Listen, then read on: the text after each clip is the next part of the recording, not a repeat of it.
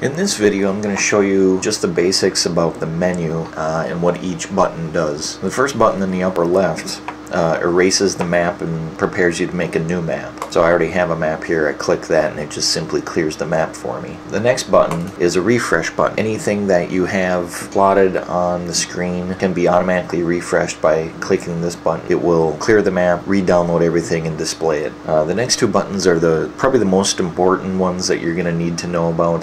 The first one lets you select your model, either current conditions, which is what I'm viewing right now, or from the three different computer models that we have available. Once you pick one of these, say you pick the NAM-WRF computer model, then the next step is to select your forecast hour. And then you pick your forecast model. And we'll show you how to go further with that and actually create a map in another tutorial. Right now I just want to give you a quick rundown of these buttons. The next two buttons allow you to advance in time, either go back or go into the future. So let's say you're at the 24-hour NAM-WRF forecast. If you push the button that goes to the right, it says move forward in time, that will take you to the 27-hour forecast. Push it again, it'll go to 30-hour forecast. Likewise with the reverse button, it'll go back in time. This button, it says animate map, looks like a time strip, does what you would think. It lets you set up an animation. Next two buttons are for setting up a single layer or multiple layers. If you have it in single layer mode, it'll draw one layer at a time, so when you select a map it'll draw it. If you select another map, it'll clear the previous map and draw a new one. If you have it in multiple overlay mode, then as you select a map, it'll draw it, and you select another map, it'll put that layer right on top of the previous one. This next one is the standard overlay button, and that lets you select different backgrounds. Right now you can see I've got the US with counties.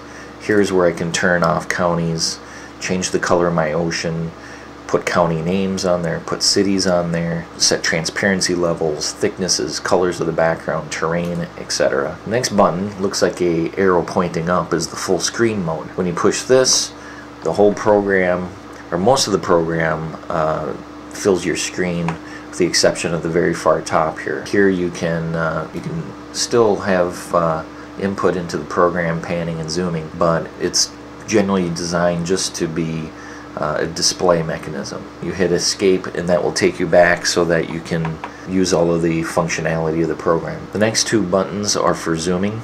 The first button lets you draw a box around things. Let go and it zooms in.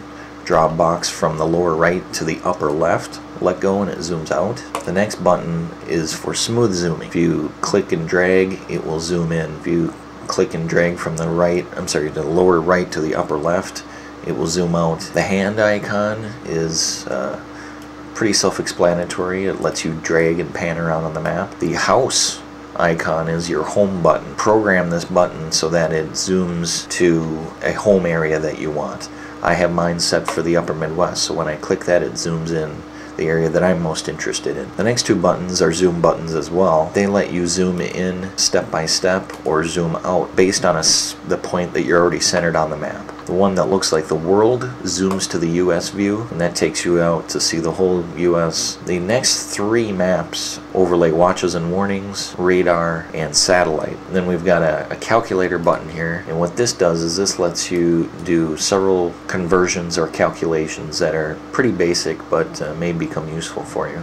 The last button in the row is the hurricane button, and here you can turn on sea surface temperatures and show spaghetti plots, which are computer models including the National Hurricane Center, to show you where tropical disturbances and hurricanes are expected to go. Then of course we've got the normal menu up here. We got file where you can save an image, exit the program, auto refresh, set current view as home. That's what this home button is for.